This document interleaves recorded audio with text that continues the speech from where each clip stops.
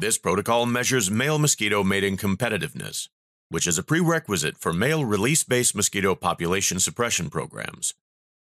This fitness criterion is assessed as part of quality control and strain evaluation.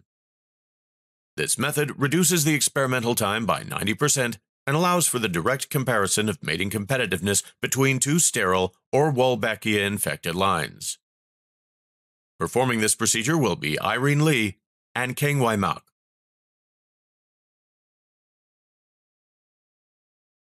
To begin, sex the male and female mosquitoes at the pupal stage according to their size differences. For each set of mosquitoes, transfer 100 male pupae into a pre-labeled cage for sucrose feeding or Rhodamine B sucrose feeding. Place the female pupae in small batches of 40 to 50 per cage. Upon the emergence of the imagos, check the cages for the presence of male mosquitoes.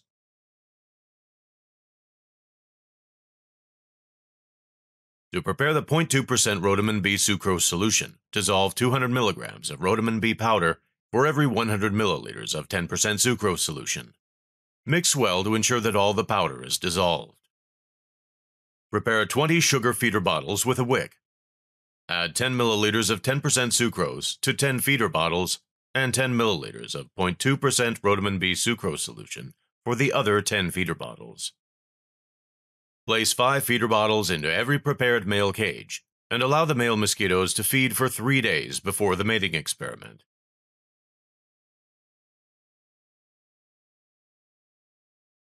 Turn on the mercury burner lamp and the stereo microscope.